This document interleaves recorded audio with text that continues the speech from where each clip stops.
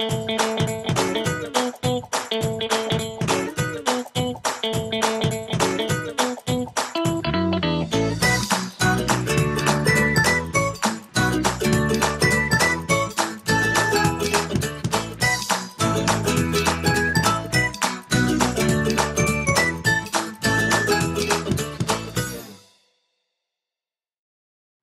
guys, today's video is about period 3. We are studying period 3 because it really exemplifies all the period properties that we have in the periodic table. We've already discussed group 2 and groups. We will be discussing group 17 also in relation to the properties that the atoms have or elements have down group 2 and group 17. But here we're studying period 3 and how the elements across period 3 differ in their physical properties of atomic radius, ionic radius, first ionization energy, melting points, and how some of the elements react with water, oxygen, chlorine to form oxides and chlorides, and with water they will react to form alkalis and acids, and how the oxides react with water and how the chlorides react with water. That's what we have to study today. Now we'll be doing and discussing today. I won't be discussing actually the first 3: atomic radius trends across period, ionic radius trends across periods, and first ionization energy trends across periods. And the reason for that is that we've done this before in periodic trends. So I'm going to actually skip those and start off with melting points. For those of you who are watching this video and want to study those 3 trends, please watch my periodic trends videos. Alright? So continuing from this, we'll start with melting points of period 3. And to understand the melting points of period 3 elements, we've got to check out the structures. Alright? So here I'm bringing up a table for period 3 elements. Period 3 are basically sodium, magnesium, aluminum, silicon, phosphorus, sulfur, chlorine, and argon. That's group 1, group 2, group 3 or 13, 4 or 14, 5 or 15, 6 or 16, 7, 17, and 18. Their properties are determined by their structure. The first 3 are metals, so the structure is a metallic lattice. We just did this in bonding. Si is a macromolecular structure just like the shape of diamond.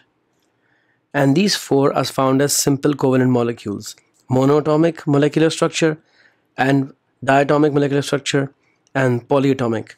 Now phosphorus is P4 at room temperature and sulfur is S8 at room temperature.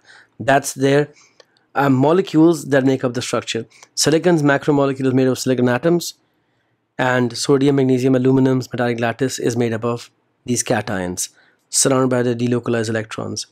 So the melting points will be based on the fact that they are metals, macromolecule, and simple molecular structure. Metals tend to have high, except for sodium. It's lower than compared to other metals. Macromolecules are high. Simple molecules have low because they're really held by weak van der Waals forces. The metals have high conductivity. Silicon is a semiconductor, so we call it moderate or medium. And these guys are low or nil electrical conductivity. But before we do that, let me show you these guys. Actually, we've never seen P4 in the syllabus, so this is the first time we get to view it.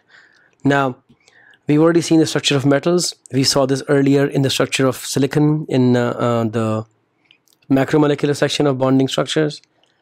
This is P4. This is basically 4 phosphorus atoms, each single bonded to 3 others. This is P4. This is also a simple molecular structure, but this is P4. So it'll have more electrons and it'll have stronger van der Waals. This crown-like structure is S8. Kind of looks like a Batmanish kind of thing.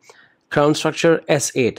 Each sulfur is making 2 bonds, 2 single bonds with 2 other sulfur atoms, and they end up making an S8 molecule. These are covalent bonds, all of them. Now, why does this have a very high melting point? Because all the covalent bonds have to be broken. And these guys have lower because the covalent bonds don't have to be broken. Their van der Waals forces have to be broken.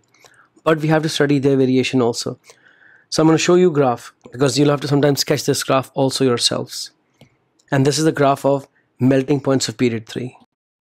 Now here you see the melting points rise from group 1 to group 3 because they're metals. Silicon is the highest, is a macromolecule. And these 4 guys are simple molecular structures and they have the lowest of melting points. Now, phosphorus and sulfur are in the same range as sodium, so we call this low. These are low melting points, all right? Now, so why are these melting points increasing? And the reason why the melting points are increasing from going from sodium to magnesium to aluminum is because the cations are increasing in their charge, the outermost electrons that are delocalized are increasing, so there's greater attraction from the cations to all the electrons that are delocalized. So the strength of metallic bonding increases. This guy is the highest because it's a macromolecular structure. So these guys are metals and a metallic lattice. Silicon is a macromolecular structure, and to melt it you have to break all the covalent bonds, and that's why its melting point is the highest. And these guys, why does the melting point vary this way? This is something that you'll have to be able to explain. Now amongst these four, they are all, by the way, simple covalent molecules. Now what do I have? Let me zoom in a little bit more so you guys can see this. Now phosphorus has the molecule of phosphorus P4, sulfur is S8, chlorine is Cl2, and argon is just monatomic argon. And if you were to count their electrons, phosphorus P4 would have 4 times 15 electrons. That's about 60 electrons. Sulfur has 8 times 16. That's a lot of electrons, a whole 128. Cl2 has twice 17, that's 34. And argon only has 18 electrons. So amongst these four, argon has the least number of electrons, so it has the weakest van der Waals. Then chlorine, then P4, and then S8. So the lowest to the highest, or the highest to the lowest, is S8, which is greater than P4, which is then greater than Cl2, which is then greater than argon. They're melting points. And that's because the most electrons, so strongest van der Waals, most electrons, strongest van der Waals, then fewer electrons, then fewer, and then fewer. So the van der Waals forces are decreasing in this order. That's why S8 has the highest melting point amongst these four. All these four are, by the way, simple molecular structures. And in this case, in simple covalent molecules or simple molecular structures, what matters is the strength of the intermolecular forces. And that's the highest for sulfur, then P4, then Cl2, then argon. And this graph you should be able to sketch for the exam, all right? So I'm zooming out here. This is the graph that you have to see and sketch for in the exam, all right? And you have to be able to make this hiccups going up and down and then down. The y-axis values don't matter, just the sketch matters. Up, up, highest for macro, then the four others in the simple covalent molecular structures. The fact that P4, say S8, it goes up, then down, and even for argon. Which is why this is the table, again, the same table, but now with actual melting points. You see they're increasing because strength of strength of metallic bonding increases, especially between group 1 and group 2. Massive increase. This is very high because of macromolecule. And then increases, then decreases, and then even more. So decrease. So highest is S8, then P4. And notice that S8 is a simple covalent molecule held by van der Waals forces, but those van der Waals are stronger than the metallic bonding of sodium. So at times there are some exceptions. Not exceptions. We know this is low because there aren't too many electrons holding the lattice together. Now electrical conductivity was high for the metals. Silicon is a semiconductor, so it's moderate considered. And these guys are low to null because they have no delocalized electrons or no electrons or ions to move around. All right. Okay. Next up. So this is the structure and melting points of the elements of period 3. Now we'll go on to the reactions of the elements of period 3. The reactions will be discussed with the elements with the oxygen, chlorine, and water. Okay. So now we'll be discussing how the elements of period 3 react with oxygen in air. Now all elements of period 3 react with oxygen to make oxides, except for argon, obviously. We won't be studying for chlorine. We'll be studying sodium, magnesium, aluminum, silicon, phosphorus, and sulfur, because that's what the syllabus tells us to study. Now, when they do form their oxides, the oxygen being extremely electronegative brings out the maximum oxidation state that we get from these guys. Sodium's maximum state is +1, magnesium is +2, aluminum is +3, silicon is +4. Phosphorus has 2 oxidation states, +3 and +5. But it's a +5 they'll be more interested in. That's the one we'll be quoting in many of the questions and reactions, alright?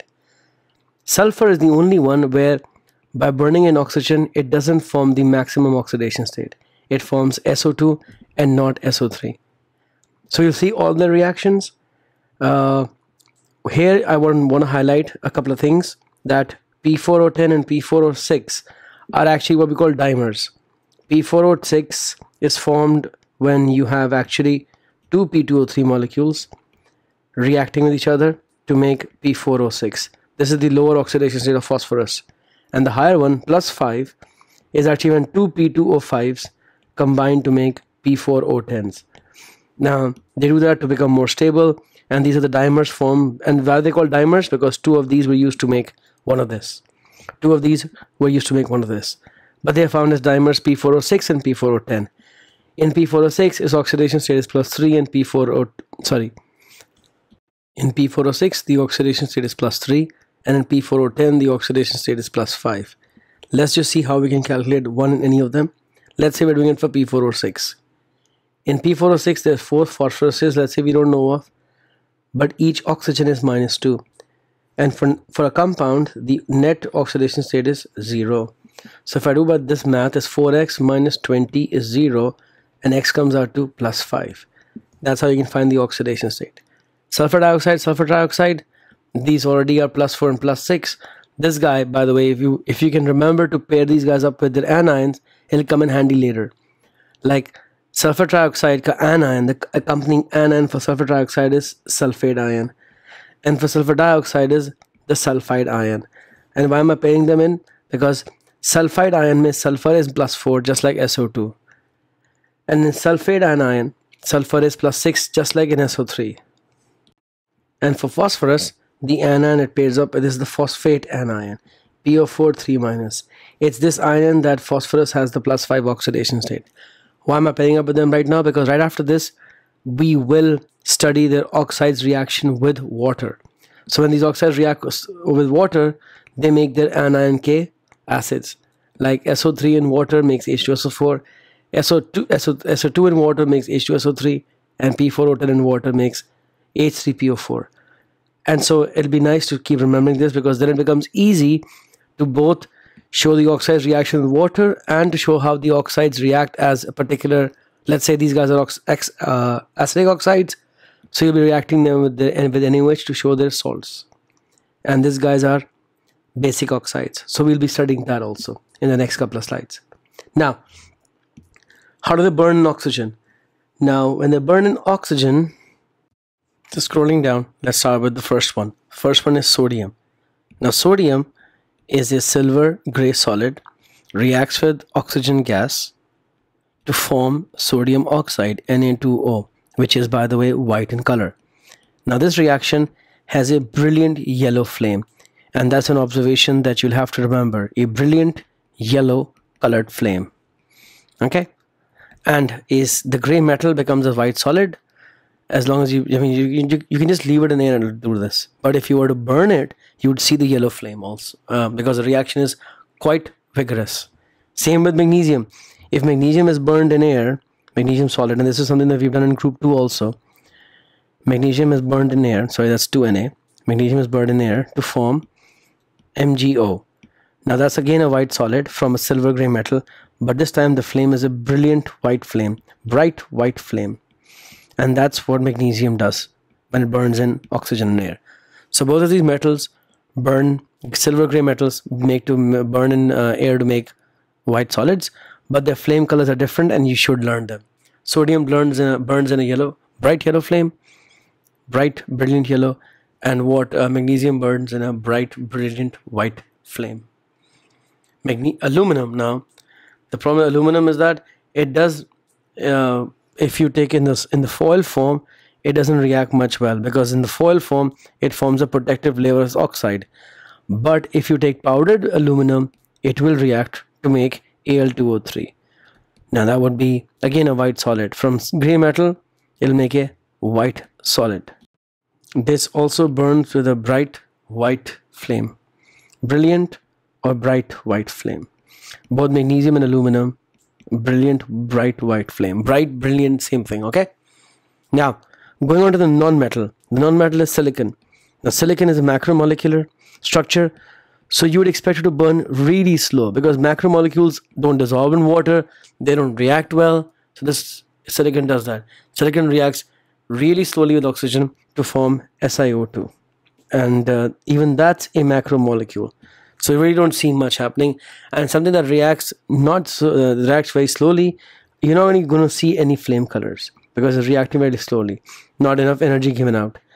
The rest of the reactions, actually, by the way, the first three that I showed you were exothermic. These are all exothermic reactions. Bright yellow, bright white, bright white. Sodium, bright yellow flame. Magnesium, bright white flame. Aluminum, bright white flame. All silver gray metals make white solids. All exothermic. Here you have, in silicon, you have a non-metal macromolecular structure, burns really slowly in oxygen to also make a macromolecular SiO2 structure. Now the other non-metals, the ones that actually have a reaction. The first one, phosphorus. Phosphorus is found as P4 solid at room temperature, and it burns in oxygen to form the higher oxidation state P4O10 solid. This is a white solid also, and the flame in this case is a mixture of, I mean, sometimes yellow, sometimes white. So you see white or yellow flames in this case. All right. Now sulfur. Sulfur is the only guy that doesn't produce the highest oxidation state. Now here the funny thing is, for the exam you can write, I mean, it really is S8, and I like to write 18S8 plus O2 to balance it out to make SO2. Nice clean equation, 18S8.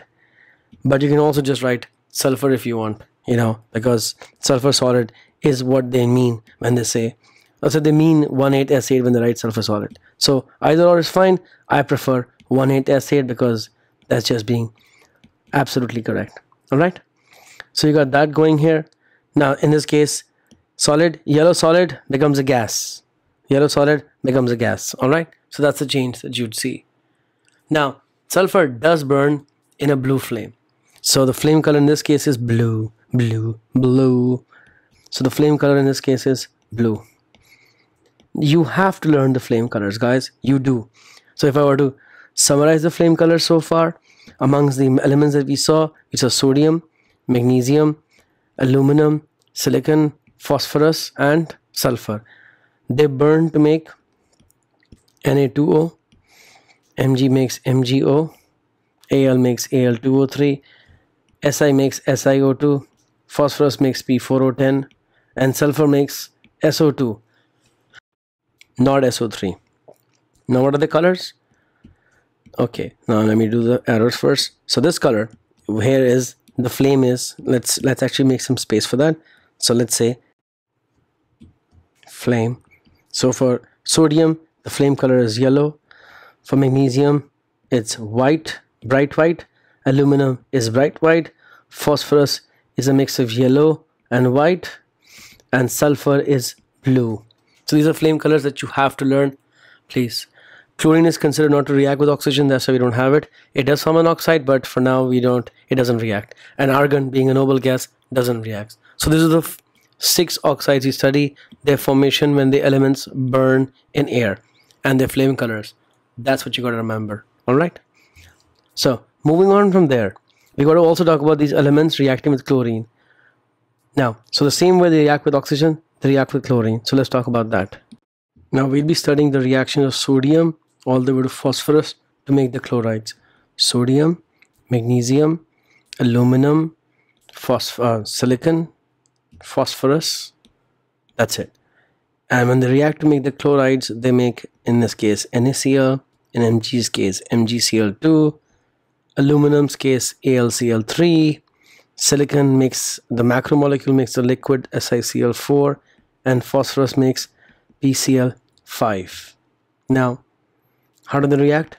Well, simply speaking, you burn them in a mixture of the gas, in a container with the gas. Now, these 3 guys react vigorously, violently, because they're metals and they make salts.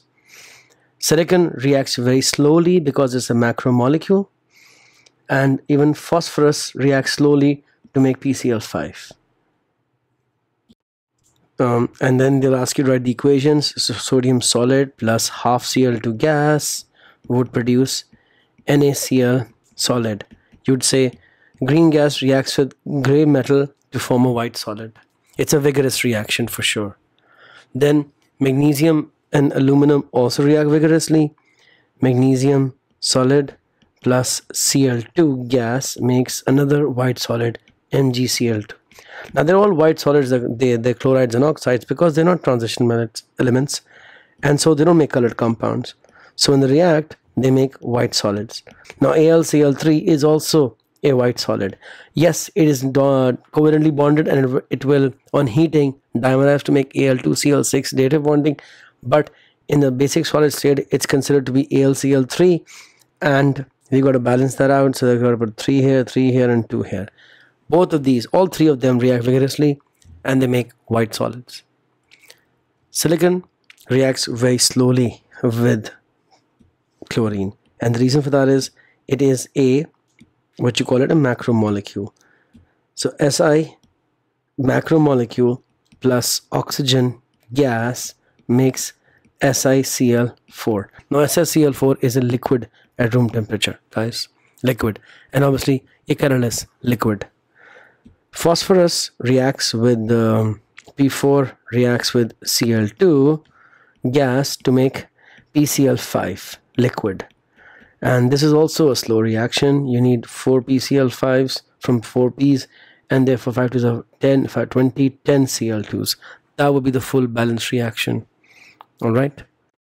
In addition to forming the oxides and chlorides, we will talk about the properties of period 3 oxides and chlorides. So after having made the oxides and chlorides, let's talk about how the oxides react. Okay, so looking at period 3 oxides, we get sodium oxide, magnesium oxide, Al2O3, SiO2, P4O6 and P4O10. We already discussed them. There's dimers and SO2, SO3. Their oxidation states were +1, +2, +3 for the metals, +4 for SiO2. P4O6 has phosphorescent +3 state, P4O10 has a +5 state, SO2 it's +4, SO3 is +6. Here I will talk about their structures now. The first three are giant ionic lattices, therefore the melting points are going to be high, and generally because they're metal oxides, they're basic, except for aluminum being amphoteric. And we know that sodium oxide is highly soluble, so it's alkaline. Magnesium oxide is not very soluble, so therefore it's slightly alkaline only. Al2O3 and SiO2 are considered to be insoluble. SiO2, why? Because SiO2 is a macromolecule. The last two elements, the 4 molecules they make, they're all simple covalent. Because they're simple covalent, they're held by weak van der Waals forces. And they dissolve in water because they're acidic, so they make acidic solutions in water. Now, we will be discussing their reactions with water really, and to prove that they're acids or alkalis, their basic nature and not acidic nature. So how do I prove something is basic? React with an acid. How do I prove something is amphoteric? To show that it reacts with acids and alkalis. How do I show something is acidic?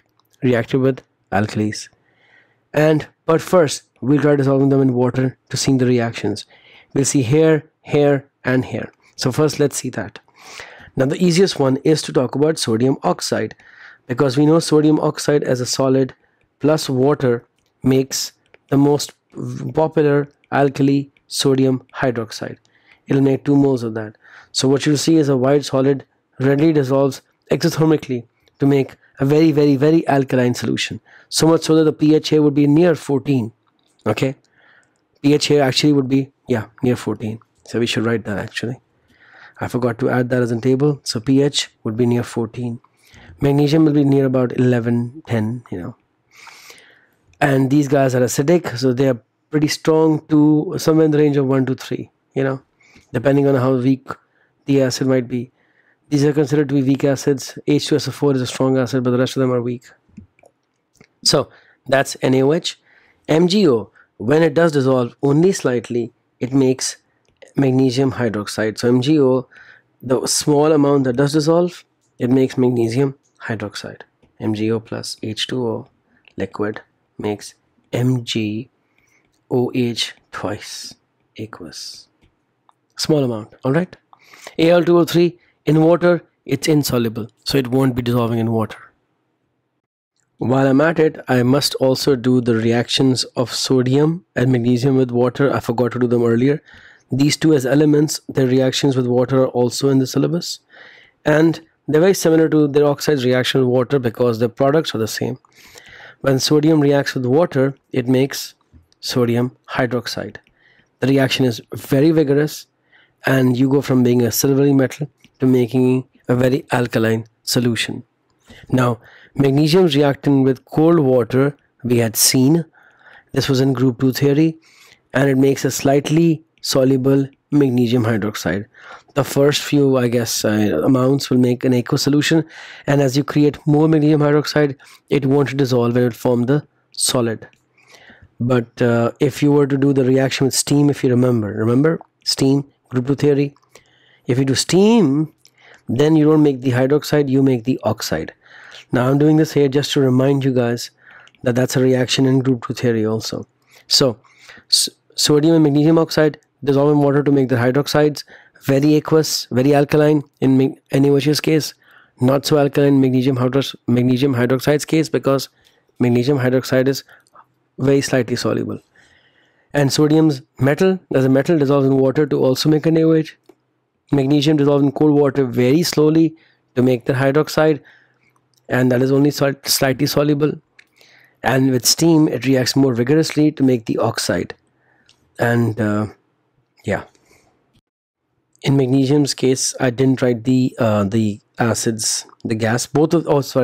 All these three produce hydrogen gas too. I forgot to mention that. 2 waters, hydrogen gas, 2 waters, and hydrogen gas here. I'm sorry, guys. So let me repeat. The 2 metals react with water to make hydroxides and hydrogen gas, while the magnesium with steam also gives hydrogen gas but makes the oxide. Obviously, aluminum doesn't react with water, it doesn't dissolve in water. Its oxide also is insoluble in water. Now, to prove that these guys are bases, magnesium oxide and sodium oxide, what do?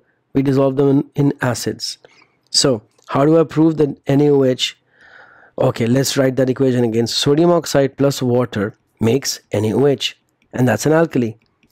But that's not the reaction you should use to prove that sodium oxide is basic or alkaline.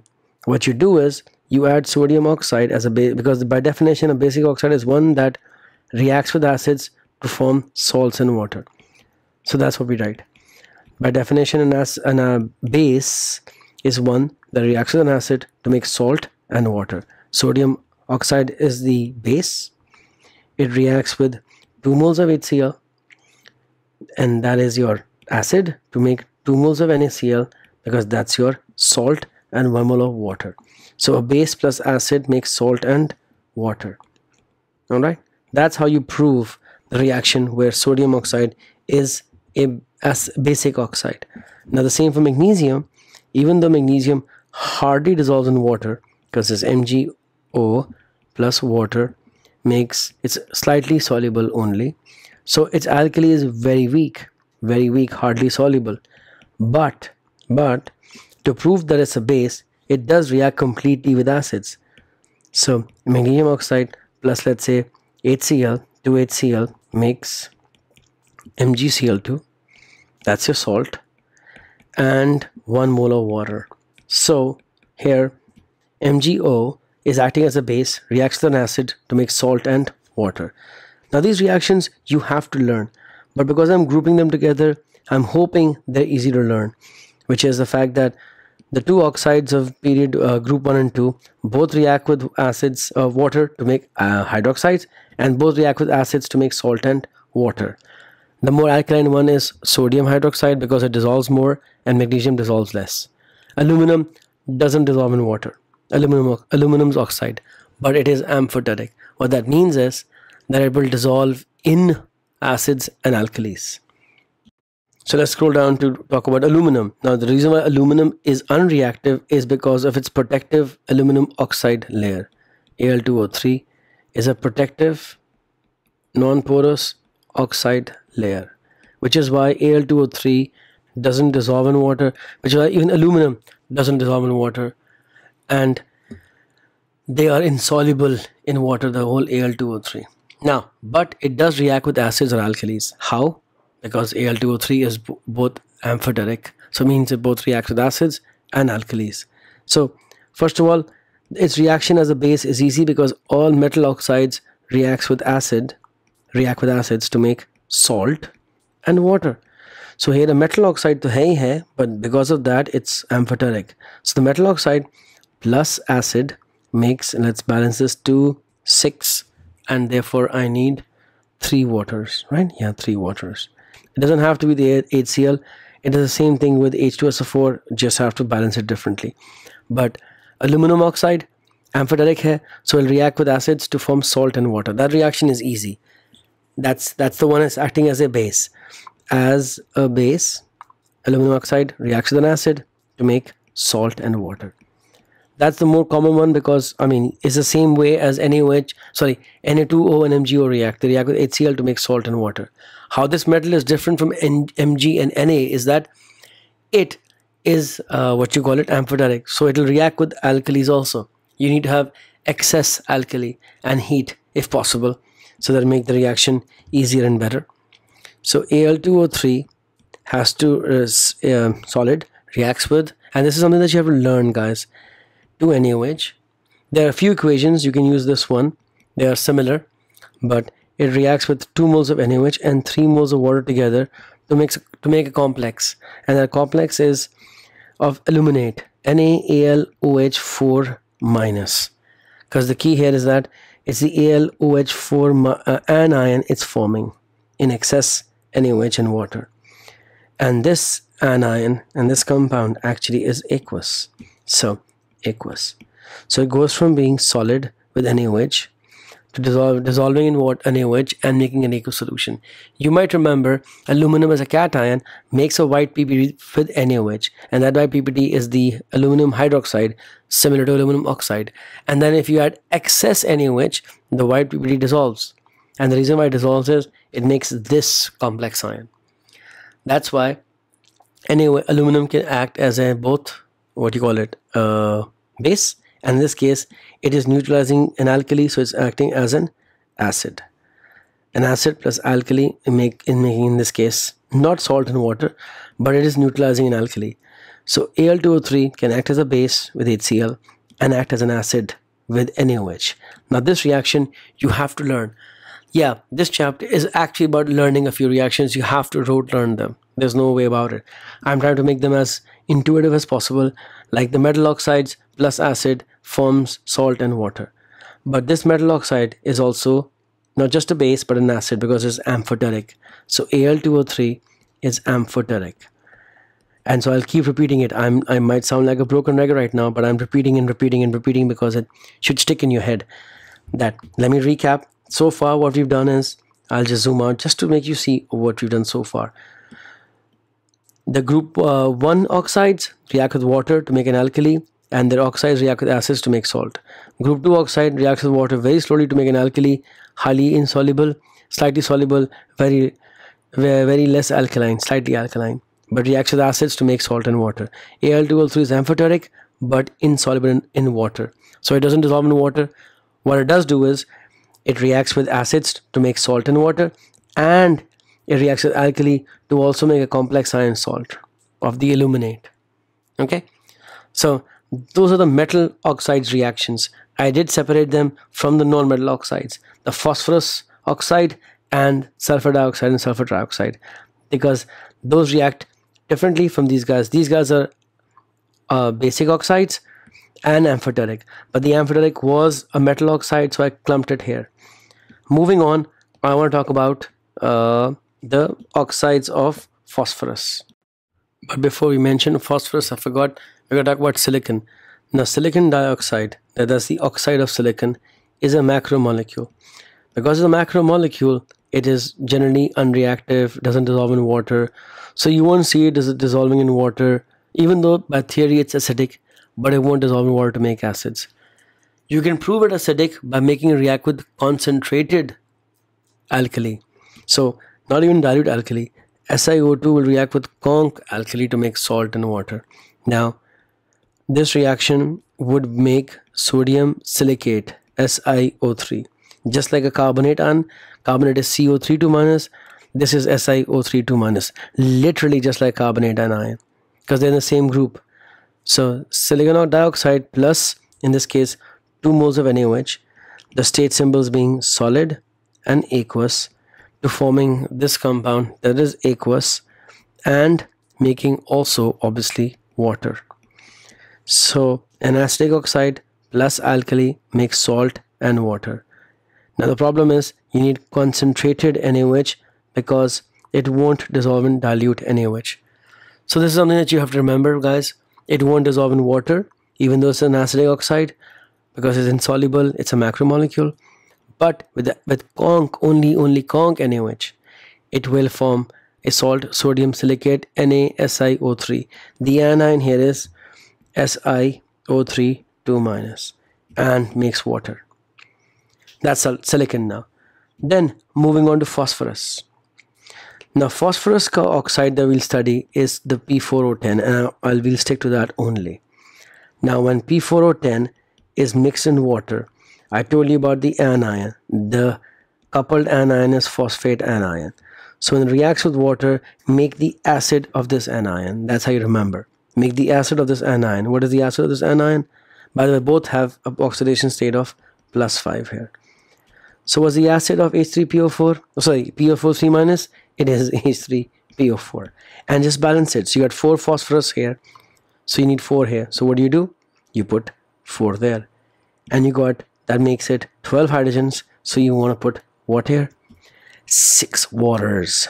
And yes, so P4O10 solid plus 6 waters liquid to make aqueous H3PO4.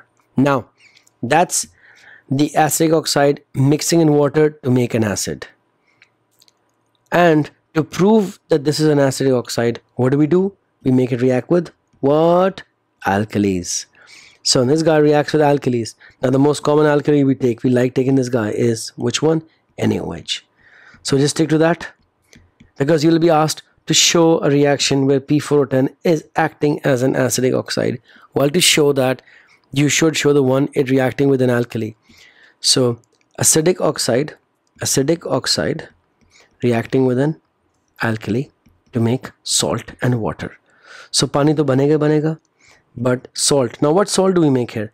The salt of the acid. The same anion, same acid, same anion ki salt bana denge sodium ki. So what do we get? Na3PO4. That's the salt that you will make. And how many NAs do I need here now? 3. But do you have how many phosphorus here? 4.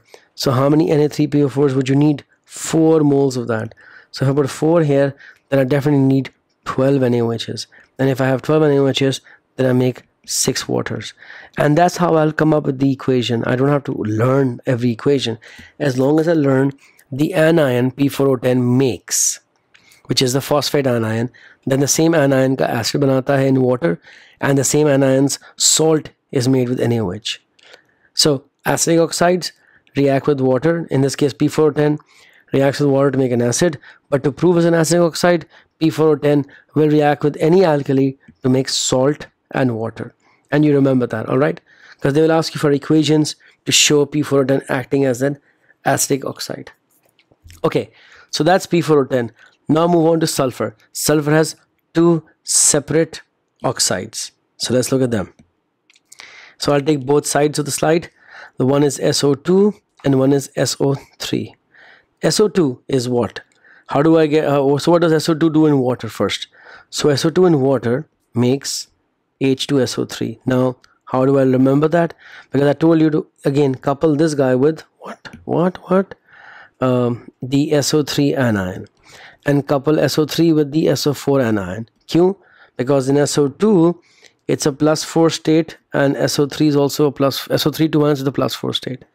And sulfur trioxide is a +6 state, and the sulfate anion sulfur is also a +6 state. Again, I'm giving the oxidation states of the sulfur element here.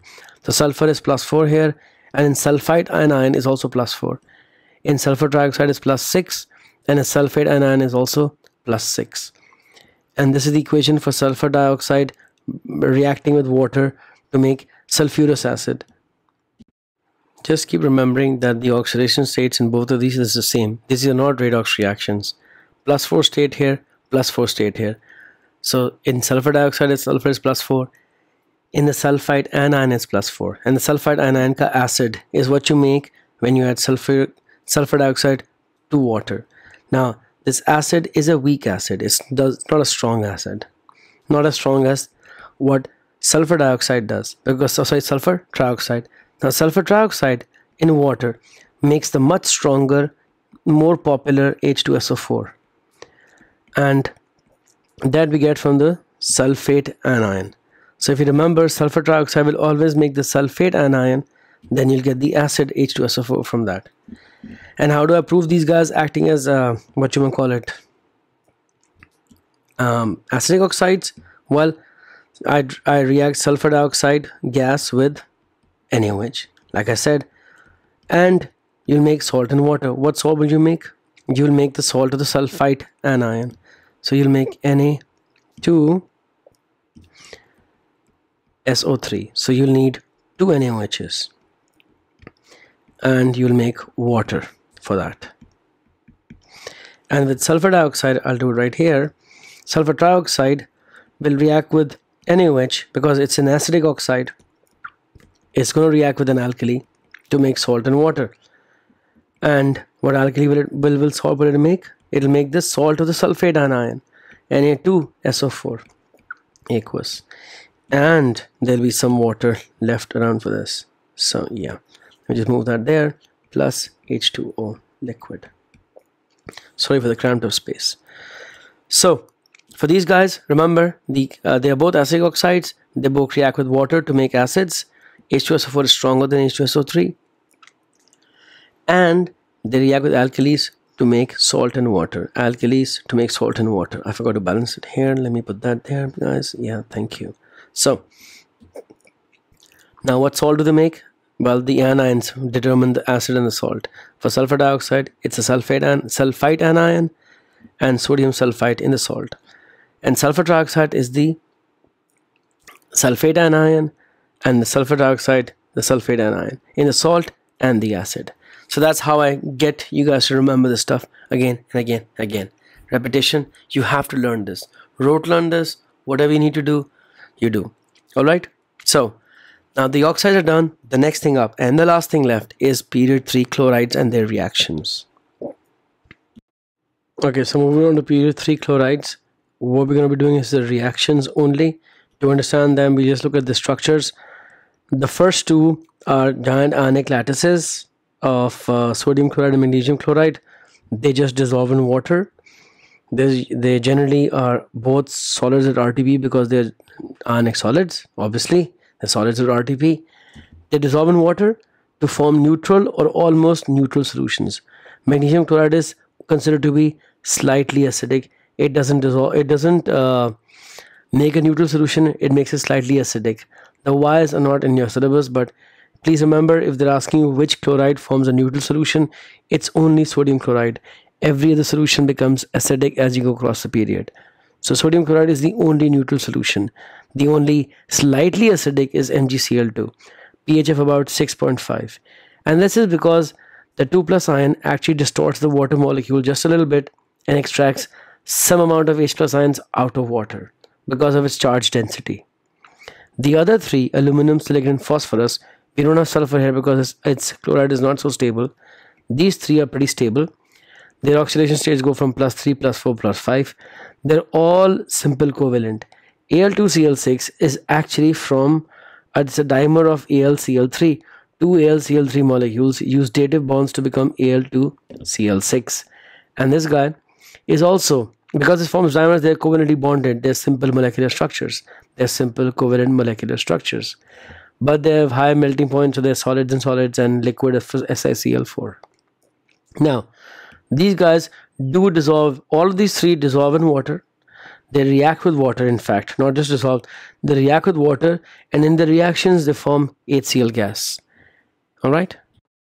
The same ionization or distortion that results in magnesium chloride being slightly acidic is also what, when dissolved in water, Al3+ ions do to water. They extract the H+ ions out of water. Now, the equation isn't in your syllabus, but it does make an H+ ion. And that H+ ions combines with Cl to make white fumes of Cl. What is in your syllabus is the reaction equations of SiCl4 and PCl5 when they react with water to make white fumes. Now, when they react with water, for example, SiCl4 being a liquid reacts with water, also a liquid, and and they make HCl gas and SiO2. HCl gas, which is also aqueous. Some of it will give fumes, some will be aqueous, and it makes SiO2. Now sometimes you can write SiO2, or you could even write SiOH twice, OH 4 times. Meaning the second alternate equation could be this also, that is SiCl4 liquid plus water molecules liquid make HCl aqueous and SiOH 4 times. Now I haven't balanced them yet. Solid, solid. I haven't balanced it yet. Sorry guys. You need 4 waters here, 4 to the 8, yes, and 4 HCl's here, 4 HCl's here, and that will mean you need 2 waters here. So either or equation works. SiCl4 plus water makes 4 HCl's, and either SiO2 or SiOH 4 times, whatever works. Okay, and so this is a colorless liquid mixes in water, makes white fumes of HCl. Some of it is aqueous and also makes a white solid. And when PCl5 does this with water, now PCl5, when it reacts with water, it forms, what do you call it, H3PO4. Yes, that's the same acid we made from P4O10, liquid H3PO4 aqueous, and it also makes HCl gas. So I'm just going to actually add HCl gas also here. HCl gas, and some of it is gas, some of it is aqueous. So we need 5 HCl's because we have 5 Cl's and 1 phosphorus, and I count the H's as 8, so I need 4 waters, and that's my balance equation. Both of these guys made HCl, and that's why these are acidic compounds, acidic chlorides. They react with water to give off white fumes of HCl, and hence they give off acidic solutions. And you should be able to write this in the equation in the exams, please. So let me recap just for this, guys. Okay, let me zoom out now. Yeah, so the equations they'll ask for, the things what they ask for generally are literally only this. For chlorides for period 3, which is the only neutral chloride, you'll say sodium chloride. Which is the only slightly acidic chloride, magnesium chloride. What are acidic chlorides that form HCl gas? Al2Cl6, SiCl4, and PCl5. And then they'll say, well, give an equation for one of them. Which one forms a white PBT? It's SiCl4. That forms an SiO2 or SiOH 4 times white PBT. But if they ask you to give an equation of a acidic chloride, a chloride that of period 3 that forms an acid, give either of these two. PCl5 making H3PO4 and HCl, or SiCl4 making HCl and SiO2, or either of the two SI equations or the PCl5 equation. But all of these three give white fumes of HCl, and the first two just dissolve, don't react. Alright, so that's what you need to know for period 3 chlorides, and that is all the reactions for period 3. This, guys, is over, but please remember you have to learn the reactions. But the questions are so easy. They are literally very, very easy, and they're throwing away marks with these questions. I mean, you wish you get a period 3 question. You should see some of the questions they give. They are pretty easy as long as you learn about few reactions that are there. Starting from elements of period 3, you got flame colors, you got how they react with oxygen, you got how the oxides react with water, how the chlorides react with water, how the chlorides form, how the oxides form, and that's it. That's just elements, their oxides, their chlorides. Not too much, easy to do. And then I'll see you guys for the next video. Ciao.